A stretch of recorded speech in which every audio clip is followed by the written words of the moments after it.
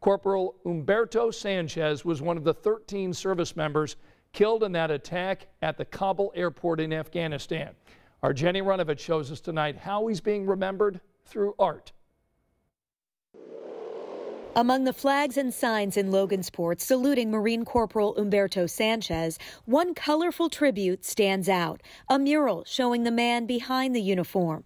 We wanted to kind of bring a little more of Humberto to the front because he's more than just one of the soldiers who passed. I wanted to honor him and his legacy, and not just him who died in the military, but him as a friend and a classmate here in Logansport. Allie Williams graduated with Sanchez in 2017. Her mom taught him in elementary school. So I remember a tiny little, sweet, big brown eyes, kind of shy, kind of feisty little boy. It does hit really hard when it's somebody you've known since he was little and he didn't get a chance to be very old. So yeah, it's hard.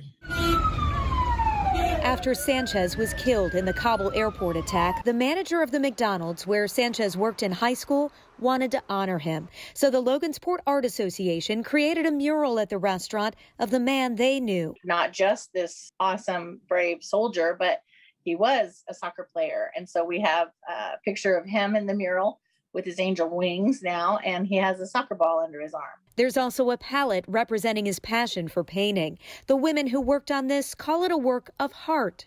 Our heart was in it. Many times while we were painting, we would just sit back and look at this piece or look at that piece and just the tears would just roll. And they're going to start now. I'm sorry. An emotional tribute to their hometown hero. Above all, he was so proud to be a Marine.